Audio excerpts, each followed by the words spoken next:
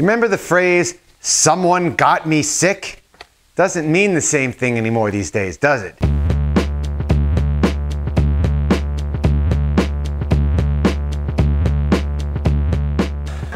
Hey there, NJRoute22.com here with another little kind of general interest vlog.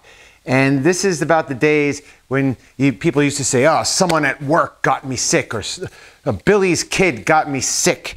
You basically got a cold. You caught it from somewhere. Maybe even a fever. And maybe sometimes you got a bad flu. Some people even got pneumonia.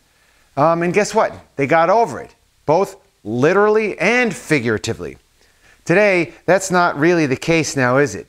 It's a major, scary crisis. Getting sick. People are writing logs about getting sick. Day 1 through 3, day 4 through 7. I got cold. I couldn't breathe. You know, there's nothing really wrong with getting sick and healing. That's how the human body works.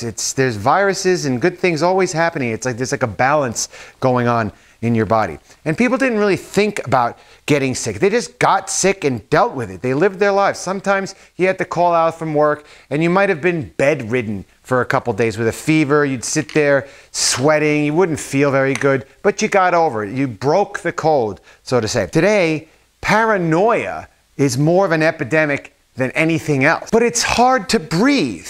That's one of the big things you're hearing about these days. It's hard to breathe. People may have forgotten that when you got sick, you got something called chest congestion. It's mucus and all this stuff that can't really expel itself. And you had entire aisles in the supermarket and pharmacy that were dedicated to these things like cough suppressants and chest congestion.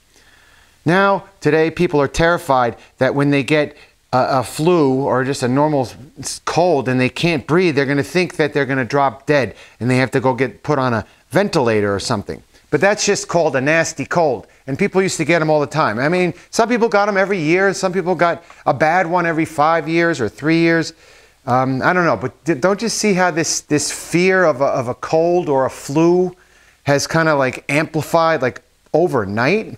It's just crazy how you can change the mindset of an entire population so fast. But, you know, if you look at the statistics, if you can even believe those or not, or just look around your neighborhood and see who's around. Nothing much is different, except maybe the clothing accessories that everyone's wearing these days. The bottom line is, don't live in fear. Turn off your TV, stop reading the mainstream news, and try to focus on other things and be positive until this thing breaks finally. That's it. If you like this video, please hit the bell and subscribe, and I look forward to seeing you next time.